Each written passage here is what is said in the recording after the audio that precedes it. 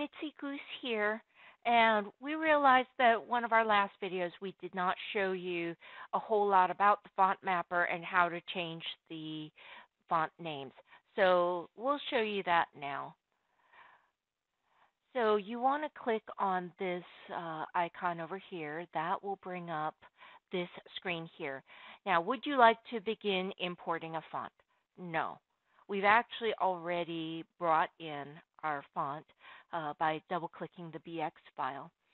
And so it's already in here.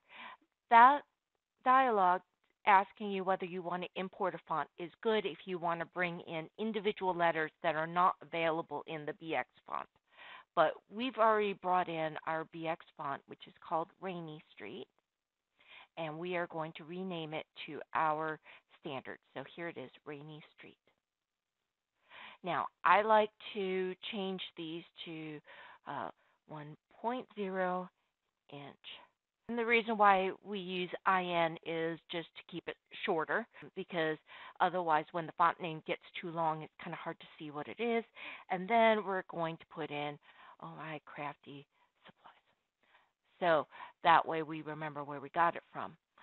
And of course, we're going to look here and see whether we want to adjust any of these letters.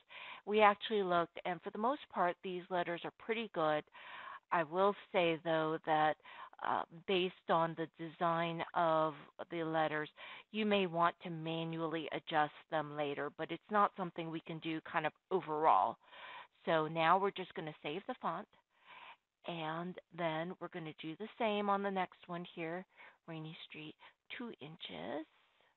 So, and by making them all uniform, you'll see that it brings more order to your font list. There we go. Okay, so look at our little font list here. And you'll see that the closer you stay to your naming convention, the nicer your little list will be here. And you'll see here that I've had to change some of these names so that they are shorter. These here are some names that will need to be changed so that they will sort in numeric order from smallest to largest, similar to how we did the delicate flower here. So hope that helps you see why you might want to rename your BX fonts in Embrilliance. And you can only do this in the AlphaTricks software.